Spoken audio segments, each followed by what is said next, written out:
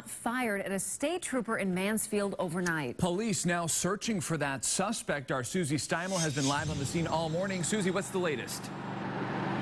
Well, Chris, police are still searching for that suspect who fired at a police trooper earlier this morning, but they've changed their search a little bit. They're no longer searching for that suspect in this area of Route 140 in Mansfield because they've been able to determine he's not here. They were able to determine that by using a helicopter with infrared images around this wooded area where they believe he opened fire on a police officer around 2:20 this morning. He is said to be firing shots from a wooded area toward a police trooper's vehicle. Now, that police trooper wasn't injured and his vehicle was not damaged. We do have some new video that we just were able to get for you closer to the scene. This is near the Red Roof Inn in Mansfield, and that's where the gun was recovered. It was a black powder rifle.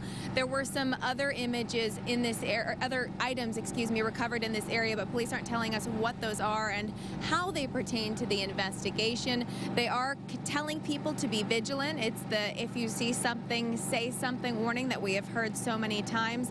They are also saying that this trooper who was shot at got a good look at this suspect, and they will be releasing a description of him, the man who fled on foot from the scene, later this morning. For now, live in Mansfield, Susie Steimle, WBZ This Morning. Okay.